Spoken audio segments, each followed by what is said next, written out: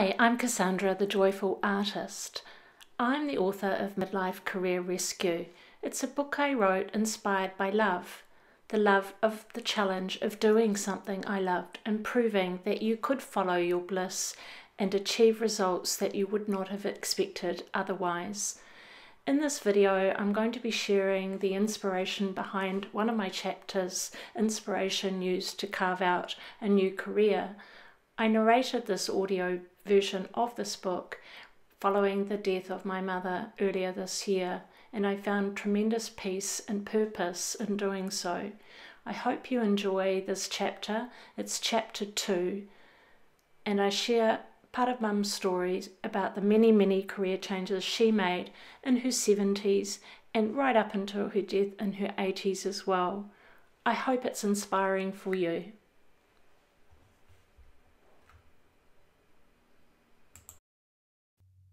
Chapter 2. Inspiration used to carve out an opportunity. When you follow your bliss, doors will open for you that don't open for anyone else. Joseph Campbell, author. When thinking about the work you want to do, there is no better place to start than tapping into your deepest interests and obsessions. It may seem obvious, but the sad reality is that only a small percentage of people are visibly pursuing their passions. As one person in her 20s said to me, "Don't you do what you love when you retire?" It's true that when you do what you love, you'll never work again. By identifying areas of interest or occupations that inspire you, you can create an awareness of a wider variety of possible career paths, opportunities and organisations that you would like to work for. To be inspired is to be in spirit, a place that comes from your soul. Many people don't know what they are interested in, and this is particularly the case if they are feeling depressed by their current work situation. In addition, even when they do know what interests them, they may not have considered the important role of interests and areas of passion when it comes to making career choices that will stand the test of time. Deeply embedded life interests do not determine what people are good at. They drive what kinds of activities and environments make them happy. It makes logical and intuitive sense that the more you enjoy something, the more likely it is that you will succeed. As the artist and philosopher John Ruskin said, where talent, interest, and motivation intersect, expect a masterpiece. The exercises that follow are designed to assist you to determine broad areas of interest and prioritize against passion. Identify a variety of jobs and career paths related to your areas of interest, including self-employment. Apply your interest identification to your career and life decisions. Inspire others with your passion and enthusiasm. Recapture your youth and live joyfully again. Action task: identify your deepest interests. Passion goes in all directions. It can be as tangible as a job, or a car, or a house, or your family, or as intangible as a dream or an idea. You could be passionate about anything. I knew a man that forged an excellent academic career from his interest in potatoes. 1. What inspires you? List all the things that interest and inspire you. Pay attention to the books you read or the magazines you tend to buy, the shows you watch or the things that you feel drawn to. Think about the times when you notice clues to your passion, such as a surge of energy or a sense of losing track of time. The following suggestions are a helpful starting point. Highlight anything in this list that captures your interest and imagination. Narrow your areas of interest where you can. For example, if you have circled a cause, identify some possible causes. Feel free to add any interest that may be missing. This list is by no means exhaustive. The world is infinitely fascinating. Feel free to add any interests that may be missing. A cause. A belief. Rock star or band. A movie star. Acting. An idea. analysing things, astrology, books, cars, cats, children, clothes, colour, computers, cooking, dancing, design, dogs, entertaining others, family, films, fishing, gardening, graphic design, health and well-being, helping others, a hobby, horses, hunting, a job, the environment, collecting things, becoming something, creating something, changing, science, equality, justice, human rights, human behaviour, rugby, food, writing, reading, making furniture, simplicity,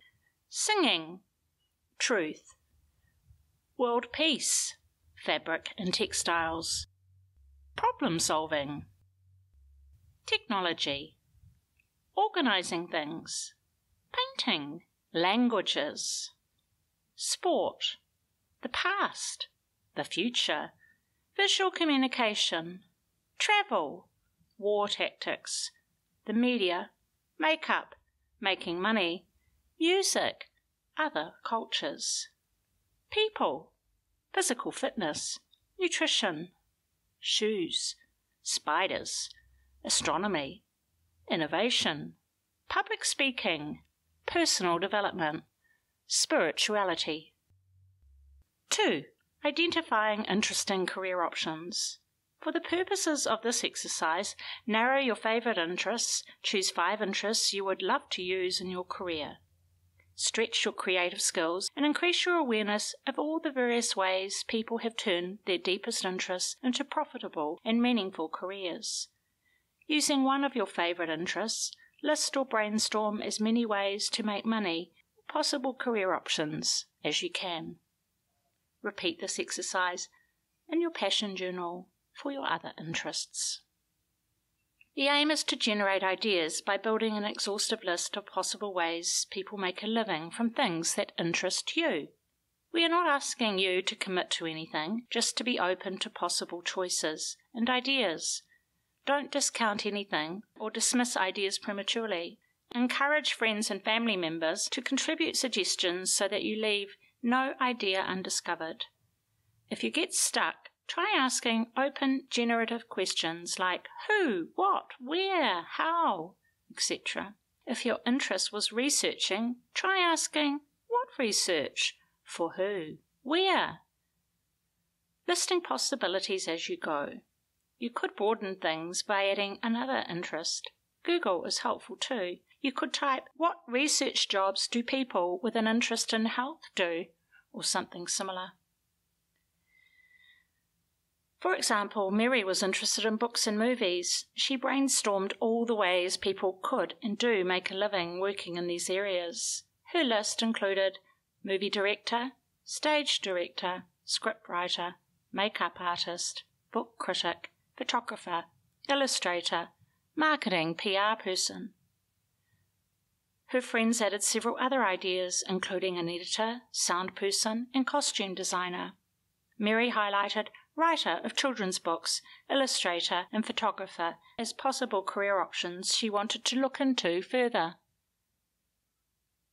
She found that a good place to start was a jobs database with in-depth job information and profiles of many roles. Googling careers related to her areas of interest was also helpful. One of the best sources of information was informational interviewing, talking to other people working in roles which interested Mary and about which she was passionate. This is the link to the site Mary referred to, www.careers.gov.nz. 3. Researching and reality testing career options. Using the list of career options that you have generated, identify ways you could find out more information about them to see if these careers might be a good option for you. Use a similar process if you are considering self-employment or starting your own business. If being your own boss is an option you'd like to explore, you may like to check out Midlife Career Rescue, Employ Yourself. From mechanic to Rockhaven creator. Sometimes finding a job you love can come from the most unexpected things and places. A New Zealand man has turned his passion into the rock that he has built a career on. When Carl Gifford left school to become a motor mechanic, mainly because his father wanted him to get a job and told him he had to choose before he was 10 what he was going to do for a living. Being a motor mechanic did not really suit him or give him much satisfaction, so he switched to car wrecking because it was a bit more lucrative. However, after trying that for a while, he decided that wasn't really him either. Then one day, what turned out to be his true calling leaped out at him. I was driving around and I was inspired by some stonework I saw. I thought, that's what I want to do. Before you knew it, I was off to a quarry. I started putting rocks together and thought, hey, I'm good at this. And before you knew it, I had someone ringing me up saying, come and do this for us. Carl's first stone sculpture can be seen at Massey University campus in Wellington, New Zealand. It symbolises the struggle at Parihata. It was quite a buzz for me that was my very first sculpture. It was a very important sculpture. A stonemason by trade, no one sees the potential in rocks like he does. You stare at them all day. You start seeing faces in rocks and you say, oh, I can sell that one. That's a Rottweiler. Oh, that's the Virgin Mary. I see faces in rocks everywhere, all the time, even in the simplest of rocks. Noses, faces. How weird is that? But as Placido Domingo once said, when it becomes clear that no one else shares your level of passion, you are where you belong, and Carl certainly has carved out a special place for himself, inspiring and exciting all those who come across his works. His stone walls are in high demand, and many are built for the rich and famous. He has performed numerous jobs for the Wellington City Council, beautifying the coastline, designing the baboon and tiger enclosure at Wellington Zoo. He's worked at Vogel House and is currently working on a big project for the producer of the Lord of the Rings trilogy, Peter Jackson. However, what really seems to drive Carl is the passion and zest he has to make a world of pleasure for others. The drive down Happy Valley Road between O'Hara Road and Brooklyn was anything but happy till his works of art started to appear along the roadside. And several years ago he bought 25 hectares near the rubbish tip and started putting sculptures on it. I've got big dreams for this place, but nobody believes them, he says. Not then, anyway. With his passion and determination, he realised his dream of expanding his empire, which he calls Colucci Land, into a fun park for adults and children, where everyone, regardless of age, can capture the joy of childlike play. Not surprisingly, his main office is inspired by the Flintstones and called Bedrock. Too often people are afraid to stand out from the crowd. Often the innovative path is the path less followed. But as actress Drew Barrymore says, originality is believing in your individuality, believing in yourself, being able to take risks, even though people might think you are weird for doing it. Not only has Carl found a way to earn a living from his passion and create work that allows him to be true to himself, he has recaptured his youth in the process. Passion at work. The day will come when, after harnessing space, the winds, the tides, and gravitation, we shall harness for God the energies of love, and on that day, for the second time in the history of the world, we shall have discovered fire. Pierre Talleyrand de Chardin, French biologist and philosopher. Some people believe that you go to work, grit your teeth, and bear it. Others say that it's unrealistic to expect job satisfaction. But these views couldn't be further from the truth. Here are just a few ideas of ways that people have turned their interest into fulfilling careers. Joy spent years as a legal conveyancer, but wanted to do something more creative. One day she was driving to work, stuck in traffic, thinking, what am I doing? This just isn't me. She was passionate about interiors. All her life had dreamed of owning her own store. She left the security of a steady wage to start up Maypole at Biggie Best, a successful interior design store. Marie was unemployed but felt passionate about weaving. Her passion gave her the energy and courage to start selling her creations, and now they are in demand all over the world, and she employs more than 15 people. Louise hated her job as a lawyer until she discovered how she could link her passion for animal welfare with her skills as a lawyer. She now works for an international animal rights organisation and wakes up every day looking forward to going to work, knowing she is making a difference in an area she is passionate about. Jasmine survived redundancy by purchasing an irrigation business. In this way, she was able to continue her love of the outdoors and gardening. Nora complained that even though she was good at what she did, nobody ever asked her if she enjoyed it. The trouble was she had lost sight of her own interests and enthusiasms too. Coaching helped her to tap into her lifelong fascination with books. She is now pursuing a career as a literary agent, combining her legal skills and passion for literature. Start an inspiration file and gather examples of other people following their bliss. Synchronistic support. The more passion and zest you feel, the more alive and brightly lit you are. When you follow your bliss, you can't help but tune into and attract opportunities that allow you to express and act upon the things that most interest you. For years I have been collecting articles about passionate people. I'm passionate about passion. It wasn't a rational decision. I didn't plan to be passionate about it. Only when I sat down and consciously thought about how I could make a living from the things that interest me did the coin drop.